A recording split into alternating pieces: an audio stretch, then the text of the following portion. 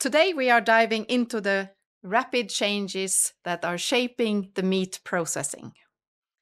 With me is Lei Gommers, who is a farmer's son, but also has been working with automation for almost 40 years, optimizing efficiency in the toughest food production environments.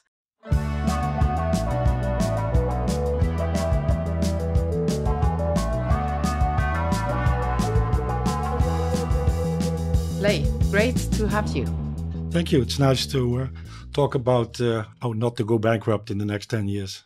That sounds good, yeah. So you've been in this space for 4 decades, actually. And what keeps you so passionate about automation? First, I was a farmer's son, so I grew up with hard work and practical thinking. When I started, indeed, nearly 40 years ago in automation and drives, it was a very simple technology, PWM systems, PAM systems, which had to be controlled by external devices. But nowadays, these drives, they are so sophisticated. They can act as PLC. They can connect with every PLC. They can improve safety, efficiency. So there's so much you can do with that technology nowadays. But in the meat industry, where we talk about, the conditions are extremely tough. That means very wet, cold, high humidity, aggressive cleaning, chemicals. That makes it very challenging and also interesting. One of the things is that things have to go faster and faster and faster because more and more chickens or pork or whatever you are processing has to go through the line. And that means that speed and efficiency are becoming extremely difficult in that harsh environment. Some say we have been operating in this way for a long time. So why change now? What is the issue with this perspective? That's what a lot of smaller processing companies thought. But they see now that they are losing contracts and falling behind. Because there's 3 really big issues at the moment, which they have to handle. One is the labor shortages. Nobody wants to work in a wet, cold environment, multi-shifts per day, which is very challenging, and it's very difficult to get people to do that kind of work. Energy. Energy is expensive, especially the cooling part of the plant, which eats up a big part of the energy bill. And things have to go faster.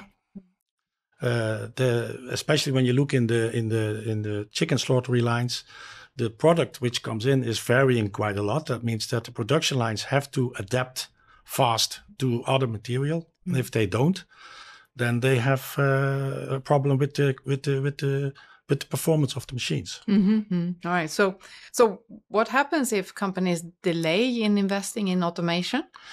Well, they'll fall behind fast. That's one of the things. They will lose contracts because they will not have the best performance. One of the performance indicators in the meat industry is the yield. And that is an indicator how much usable meat you can get from the basic material.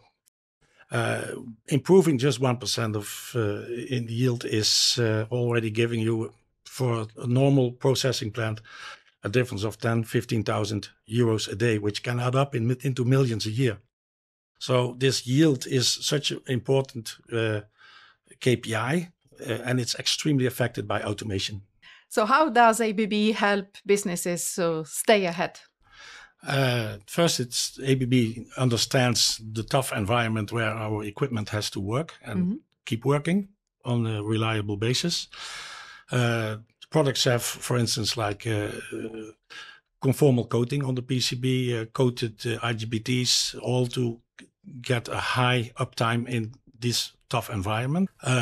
We have this AI-driven condition monitoring systems where we can predict a failure before it occurs. So the service can take action before there's a standstill. Really important for the uptime.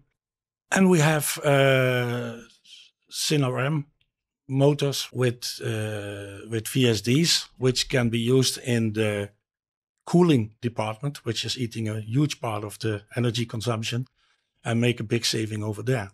Okay, Lei, so let's wrap this up. What's the message for businesses that want to stay competitive? Well, automation is a must. If you don't, you will not reach the performance that's needed and lose money. Then measuring is better than guessing. So our AI-driven condition monitoring is really helping your uptime up. And don't wait. The longer you wait now, the most far you get behind. And when you get behind, it's difficult to catch up again. All right. So, yeah. So, well, that's really an eye-opening. Thank you very much for joining me here today. Welcome. Thank you for tuning in. We hope this episode provided you with fresh insights and practical ideas for your business in the food and beverage industry. For more episodes and resources, follow us on social media or visit our landing page.